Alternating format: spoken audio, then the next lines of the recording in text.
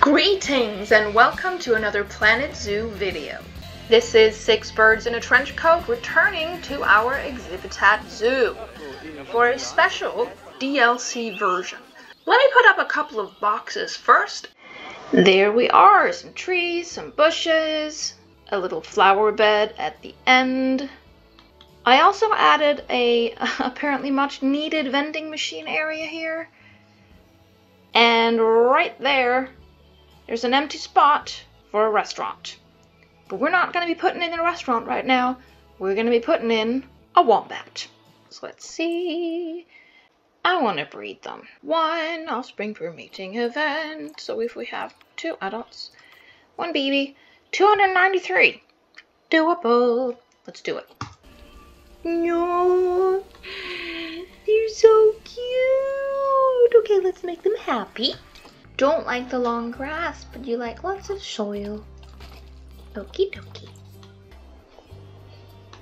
There we go. Now you like your terrain. What else do you want? You want more space. So how are we gonna make this place pretty? Should we build Ayers Rock? I mean, that's gonna be kind of difficult. But maybe, I mean, I think the idea is good. But apart from it needing to be lower and having a ramp, I think it's too thick. So let's try that one again. Maybe.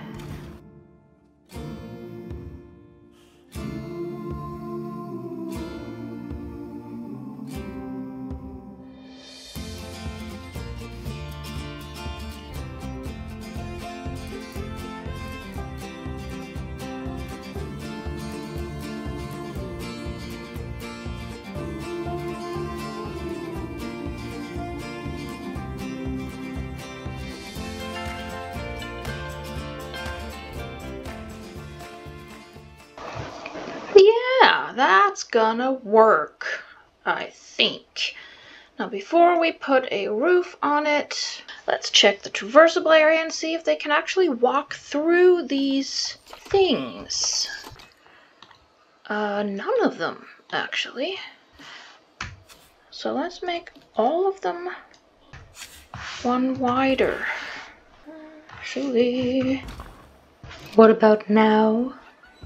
Okie dokie. See, now they're all kind of the same size, and I don't like that. So instead, we're gonna take 2 of you over there, 2 of you, and then delete you. You over here. You, like that. What about now? Yes, so that works. Now they can use all of them. And we did severely reduce their traversable area, but this also gives us a nice big space for plants. So the question is, do we use these? No, we do not. Gonna go in here, mud, pan, because that gives us the panels. Now over here, I want them above the door. Not that it actually matters for the keepers, but it does look pretty stupid when keepers are suddenly glitching through the top of this thing. Gonna grab all of it, make it a bit higher, and yes, I am fully aware of the fact that I now have gaps. That shall be fixed. I'm just gonna grab 3 of these, and then sort of thunk them down front over here, overlapping everything. Bloop. Yeah, that's fine. Then we're gonna take these 2 instead and plop them down here. It's beginning to look a lot like nature. Excellent. Then, before we do anything else with this, let's just recolor it. I think it needs to be, not that much more yellow. That looks very pink. There we go. Now it works really well with the stones. So I'm just going to use these to follow the edge of this, making sure that it does not do thing that I don't want it to do, which is peeking out. This is what we want to avoid. Then let's go in here, grab the huge one. We're gonna put you in here and avoid the glitchy flickering. And then we need a ramp, because right now they can't get up there. And it needs to be at least as wide as these doors. I wonder how steep of a ramp they are capable of using. Going to assume that they can use something that steep. Yes! Now let's see. Little sweet, not you. You. 323. Cool. We got all the space we need. Just gonna make all of this in here soil because that just makes more sense. So much clicking and like glitching off camera. There we go. So that is all soil. Gonna just make the edge of it a little more like that, and then make all of this out here very heavily grass, because they also want grass. But also like this. Okie dokie. Let's see, how much more grass do you want? I know you want more long grass. You're happy with your short? Oh, that can actually go down to nothing, but you do need a bit of long grass. Well, you're gonna get that. That works. Food enrichment. Ooh, you like the barrel feeder. And the thing about these ramps is it seems that the keepers can also use them. And I think I'm gonna recolor it. Green? Gray? Yeah, let's go with gray. Brownish gray. Should we also give you guys a melon? I actually really want to see a wombat eat a melon. So let's give you guys a melon. Right there. Okay, so this area looks really flat. And it definitely needs more plant-ishness. There is going to be bedding everywhere except inside the cave. We can live with that, because the bedding is trying to look like plants. Okay, toys. What do you like? You like what? Now, I know I said I wanted another ball. This is not what I meant. This is really not what I meant. I hate it. Yeah, that's cute. You can go rub up against the bark. Right there. Put that one over here. And a little herby scenty thingy here. Bloop. So we can still see the pile of herbs, but not the ugly plate thingy. Are you happy? Yeah. Let's just make their back wall not boring and also give them some more plants. I am going to just copy this thing. And actually, let's just sort of put these back here. So how much plant growth will you accept? Haha, not much.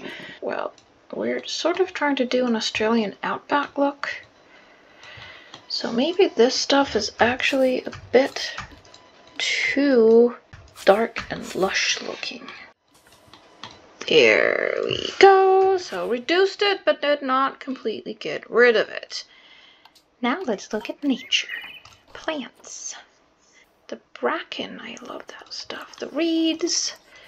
But these will really take, let's not do align to surface. So these will take a lot of your traversable area, and plus you don't, also, habitat, food and water. Yes, please, water. Put this thing up here, and then we can grab the 3 of you. Copy. I mean, that only looks a little bit stupid. Yeah. I mean, I do think we need another layer in here. There we go. Abso-freaking-lutely. Hide the ugly water thing. Now the reason why I use the ugly water thing is twofold. One, the keepers don't have to refill it. And two, it doesn't need a water cleaning facility. In fact, this is the only thing that lives up to both of those requirements. You can put in a pond or this thing and the keepers won't have to refill it, but the pond will have to be cleaned. How does this stuff in here look? I mean, kinda okay. Let's just say that. So, to make sure that you don't get too many plants, we're gonna put that one on. And then we're gonna go back and look at the freaking plants for the, like, 18th time. Cornflower meadow. Not really a fan of that. Nope. You not get... These are so pretty! And they would look amazing growing on a piece of wood, but this is not wood. Silky oak tree. A little bit big. That is a possibility. Ooh, yes. Yeah, those are the ones I want.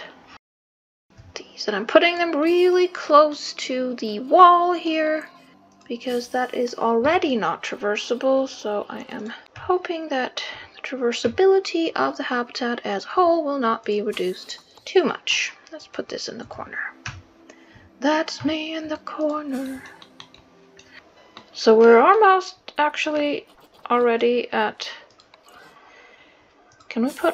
We can put one of these things in here, and it looks really good, but the people can't actually see it right there, now can they?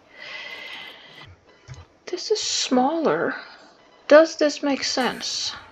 I kind of think it does. What if we put one here?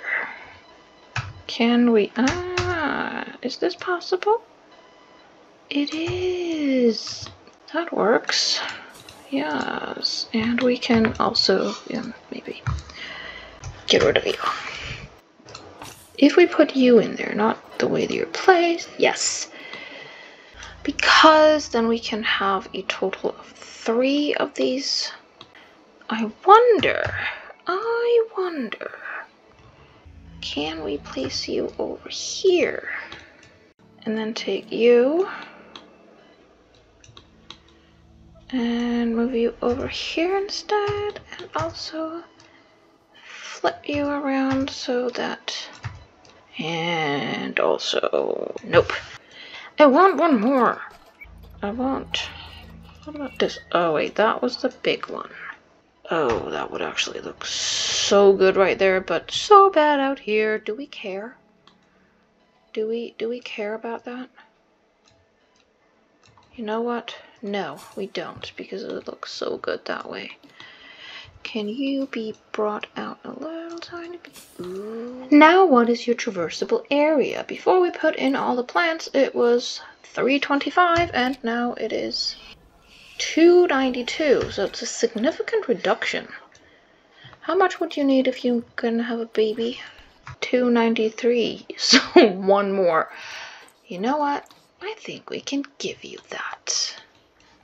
Even though 1 square meter doesn't really make a huge difference, now they have everything the doctor prescribed except information.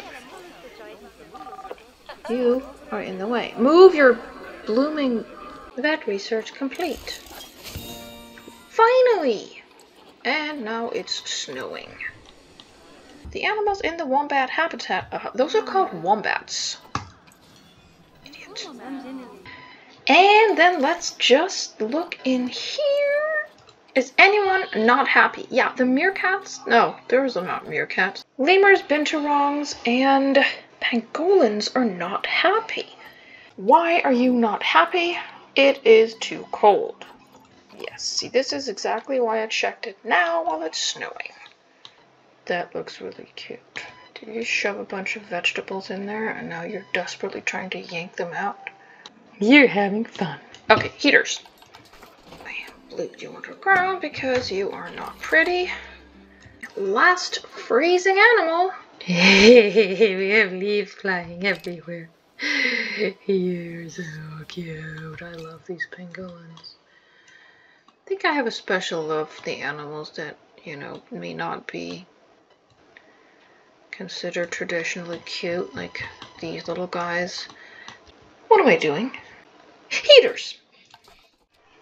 Okay, so all the animals have heaters if they need them. I also realized that pretty much everyone has had babies. The red pandas have had 2 babies. I think about half of the lemurs have also had babies, so I have an absolute metric lemur ton in here. Also, both the tortoises had babies, and that did sort of get them really close to their space need. I have not given these any contraception because what I'm actually planning on doing is letting them have another litter of babies and then just removing the adults. You're not dead, are you? You're just sleeping in a super weird position. Yes, because if I just fill these places full of babies, they will keep attracting people for 25 years because that's how long they're tiny and cute. And the parents can be moved to the warehouse and live to breed another day. I'm not often a fan of the albino animals, but okay, you actually look super terrifying close up.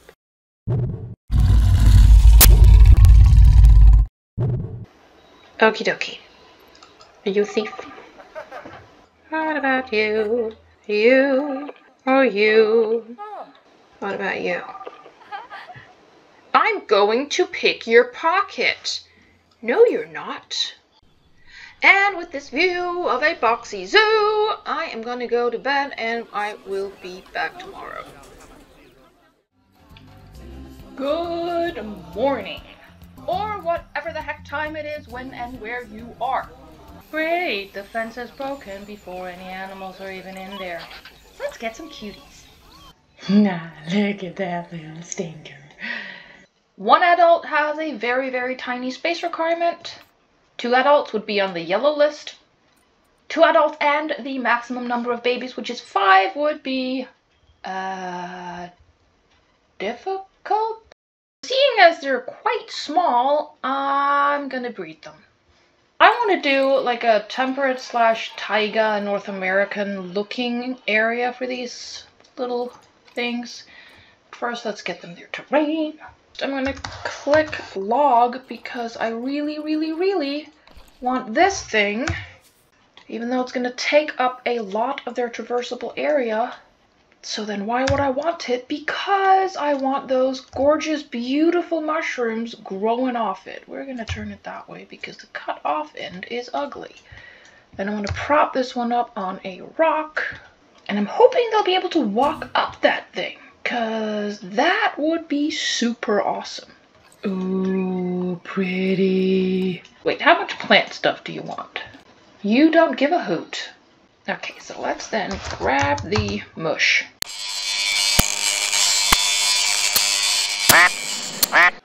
My machine lost a video file.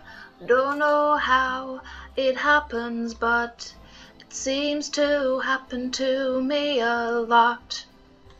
Now, in the meantime, I have moved the koalas. I simply blueprinted the habitat and basically copied it in here, moved the animals, and deleted the other one.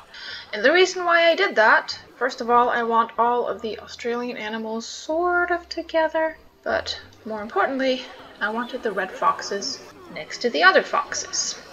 But first, let me show you the habitat I was building when my camera died. Here we are, the cute little stinkers. I put these mushrooms in the log like I said I was going to do, and it looks kind of okay, but also a little bit weird.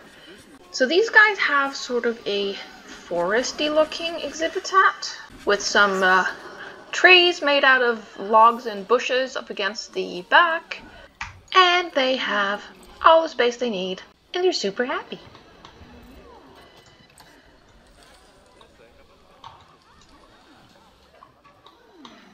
Are you playing with your feeder? They were slightly challenging because I wanted to give them enough space for also babies, so they have 2 caves and also this weird conglomerate of wood pieces. And next to these stinkers, Look, they have the raccoons, and they need water. They have a baby raccoon. Hey, not the stone. I don't want to. Look at the tiny. Wow, you're very slinky looking. Yeah, so their space is a little... Oh, and they also need more water when they have babies. I mean, they're still at 92% joy, but... Yeah, so these guys were challenging.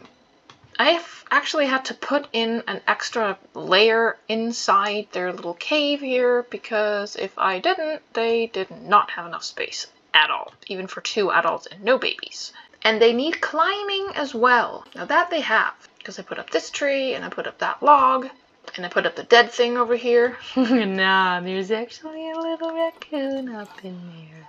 Anyway, I had enough water actually for what they need now, but I reduced that in order to give them more land, and now they don't have enough land or enough water, so that's interesting. But even with just a little bit less than they really should have, we're still above 90% welfare, so I'm going to take that as a win. Wow, you're very jumpy. Look at that cute little family. Oh. And now next to the 2 black and white masked looking creatures, we're going to have another black and white masked looking creature next episode. We're putting the badger in there. But the reason we moved the koalas, the red fox, these guys were challenging because they have a space need of a bit over 300 square meters if I want them to have babies, which, can you like maybe remove the rotting koala food? Please? Oh, you stretchings. Yes, so I gave them a cave, and what I was trying to do here was make it look more like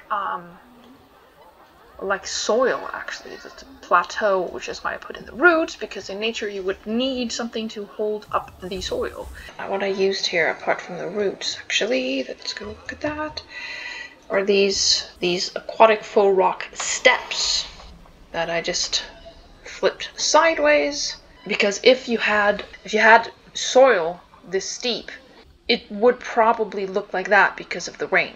The rain would be running down and just, yeah. No, bad fox. So I used the faux rocks and the mulch, sort of sank that in there. I did a lot of sinking in mulch up here. Yeah, so I'm quite happy with the fox habit. They seem to really like it up here. And this is kind of boring looking inside, but the foxes don't care and the people can't look in there, except maybe I should change the blue. And then I built a bridge, because this part over here does not look like nature. I gave up on... Nah, he's so cute. Yes, this part does not look like nature. I gave up on making it look like nature and just gave them a wooden thing that they can walk on. What I wanted to do originally was just use one of the bridges that are already in the game, but apparently they are coded as climbable, not walkable. So the foxes can't actually use them, so I had to build my own. I really liked the way it looked with this kind of hanging bridge, so I took some planks and these metal thingies and these poles and some ropes, and these things are just a bunch of knots stacked on top of each other because there is no rope short enough to just stick down through these things. Now, pause, you're very fast and difficult to click. They have 313 square meters, so that's a lot of space, and that means more breeding foxes in boxes. Mechanic research complete. That was it. 3 exhibitats with a kind of a northern woods feeling. And of course we have the wombats. They have an exhibitat with a completely different look because, well, they are from a completely different continent. Look at this little wiggle butt. Whee! Oh, they're adorable. I really, really hope that I get baby wombat in here sometime soon. Yes, I do. Wait, common wombat is about to have offspring? That's what you tell me right after I say I want baby wombat. Okay, let's fast forward. It's a baby! I wanted to see a baby wombat, and I said I wanted to see a wombat eating a watermelon. Well, with this view of Food Coma Wombat family, my joy is complete, and so is this episode. What? What? What is... Who is... Huh? How? Because everyone's running away from something that's apparently super terrifying. Who escaped? The red fox has... How did the red fox escape? The red fox did not escape! The red fox is right here! It has not escaped! I don't get it. Everybody's freaking out, letting go of their balloons and just running like heck because the red fox has escaped when the red fox has in fact not escaped. They're right here. They stand right here. And then they randomly panic. And these people are fine until they reach there. No one has escaped. Emergency cap... It's inside the habitat. What the... I mean, at least they got rid of the stinking, rotting koala food. And we have a billion balloons floating in the air. So many balloons.